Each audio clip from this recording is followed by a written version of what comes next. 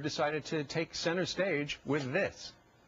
Can you show me one verse in this Quran where it says to attack America, attack Americans, or attack innocent people? Well, of course it doesn't say attack America or attack Americans. I mean, the book was written back, somewhere in the 8th or 9th century, so America wasn't even around to say attack America. But you do have a verse in the sword that is in there, and there is talk about killing infidels. Explain it to me.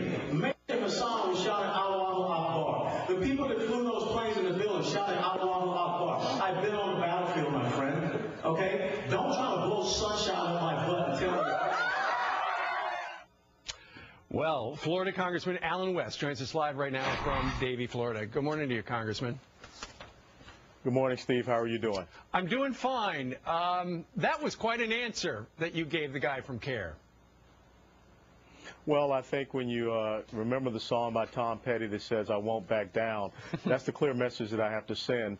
When you think about the fact that we just had 4 Americans that were executed by Somali pirates, now is not the time for us to play, footsie with a very determined adversary and really an enemy that is causing all kind of conflict across this world. And so I have to stand up for the principles of this country, and people know that I will not be intimidated. And not only that, Colonel, but you stood up for the principles of the Muslim countries. You served abroad, and you tried to keep freedom alive in Muslim countries.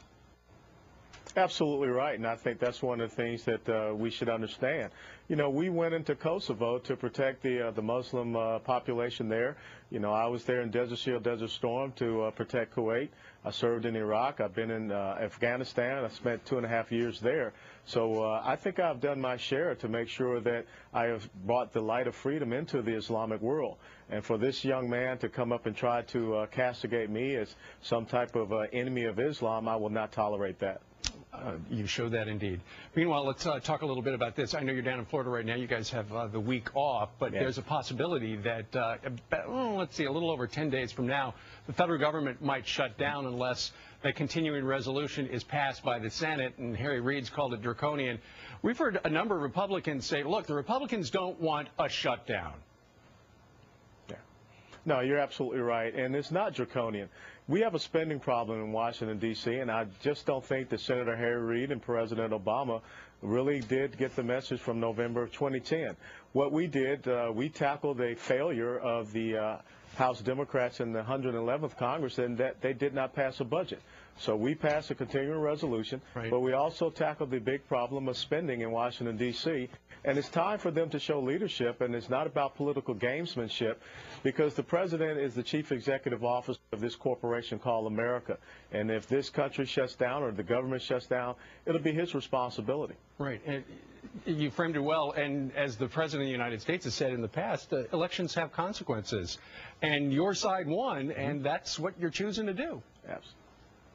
Absolutely right. It's very funny. And when they had the health care roundtable debate, what he said to Senator John McCain and others was that, hey, I won. So now he has to understand that the will of the American people clearly came out. We saw a seismic change in the House of Representatives. We passed legislation that says, this is a continuing resolution with spending cuts. They need to get on board and not play games with the American people and our economic future. All right. Congressman Alan West.